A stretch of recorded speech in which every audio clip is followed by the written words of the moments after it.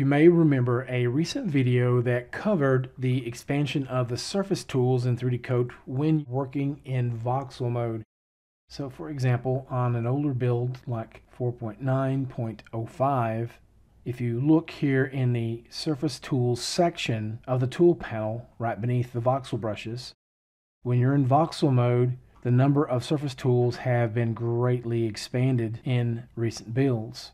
In this video, we're going to look at another new expansion of it to allow the user to not only use a smooth brush, which wasn't previously available before 4.9.41, but you also have the ability to use the Shift key and the Control Shift key menus that are available in surface mode. Prior to this build 4.9.41, you could smooth whenever you are using surface tools as well, but you would have to select one of these brushes and then hold down the Shift key like you would if you were smoothing in the voxel brushes. But now you also have a dedicated smooth brush. It's important, especially if you are using a 3D connection device. For example, if I wanted to smooth while I am rotating about my model, that's hard to do if I'm having to hold down the Shift key. Let's turn wireframe off for the moment. I also should mention, when you have the smooth brush chosen, it's important to remember that the red profile that you see here does not affect the smoothing degree. You need to hold down the Shift key to adjust the smoothing amount.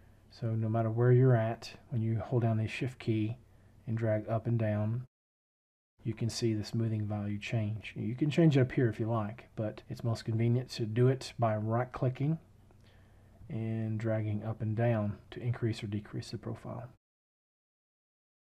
The list menus for Shift and Control Shift are identical. They contain different smoothing algorithms, and you even have some algorithms for decimate, reduction, as well as reconstruction. When you use powerful smoothing, it's somewhat like decimating. It's just not quite as harsh. It's going to try and optimize the mesh beneath your brush while it smooths. Relax, it's just going to try and average the vertices, but it's actually very effective when you're working on low to intermediate level resolution models. Let me give an example here. The other model was about 11 million polygons. This one is about 1. If I turn wireframe on, you can see it's not super low poly, but it's not very dense either. If I were to try and do a little bit of sculpting here, just as with any sculpting application, you can run into occasions where areas where you typically would need more detail, you're going to have some roughness, and that's just something that a lot of sculptors just deal with until it's time to move up to a higher level of resolution. However, in the meantime, I would suggest that you can use different tools such as tangent smoothing, which is probably the most subtle smoothing effect. It's going to try and leave the shape intact. Relax is one small step above that in terms of not really affecting the shape. I'll go ahead and lay down some strokes to demonstrate.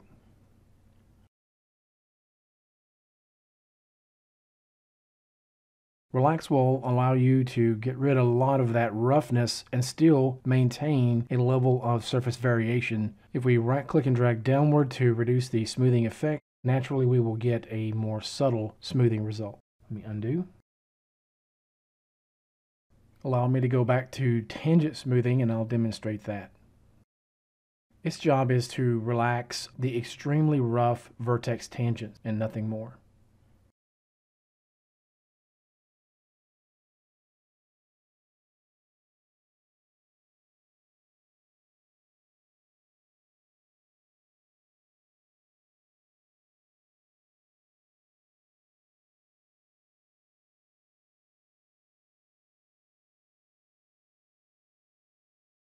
And again, if we want slightly more smoothing, we can switch back to the relax brush, adjust the smoothing effect down to a very small amount. And again, this will allow us to remove the extremely rough parts while leaving the overall shapes of the brush strokes intact.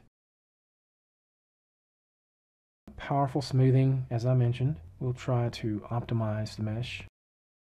Let's hold down the Shift key. With wireframe turned on, you can tell how it is restructuring the mesh beneath your brush. And that varies by brush size as well.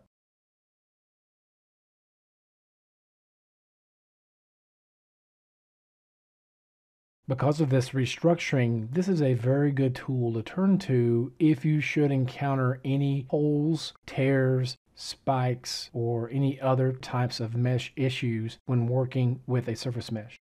Reconstruct is another option you can turn to in that list, but it's considerably more harsh than powerful smoothing, and that's why I would probably turn to it as a last resort. Or should you have a really drastic issue, you can always hit the Enter key and that will voxelize the object and set it back to surface mode. If you're coming from a popular sculpting application outside of 3D Coat, you're probably familiar with the term Dynamesh, and that's basically the equivalent when you hit the Enter key if you're in surface mode.